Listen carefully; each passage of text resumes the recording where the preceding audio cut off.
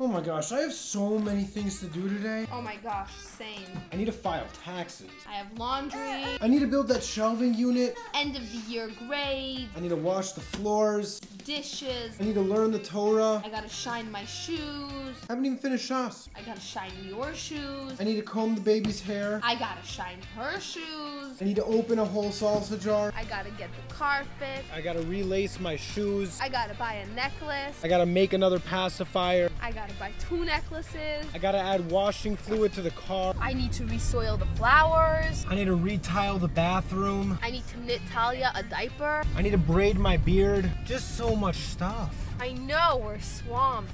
But Katzefet is just so good. I know. Oh man. What?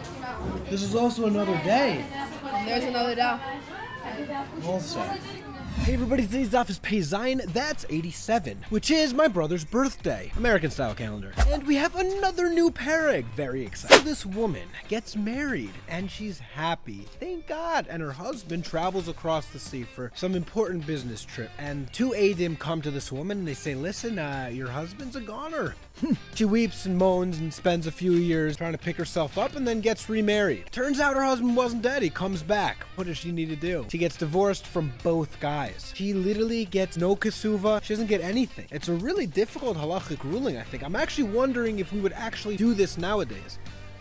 I'm assuming we would, but it's just hard to imagine. I wonder if there's other factors that would really change it a little bit. Anyway, this mission talks about all the different dinim with the woman in that situation. Thank you guys so much for watching. Don't forget to count the Omer, which you're not going to do for much longer. Bye.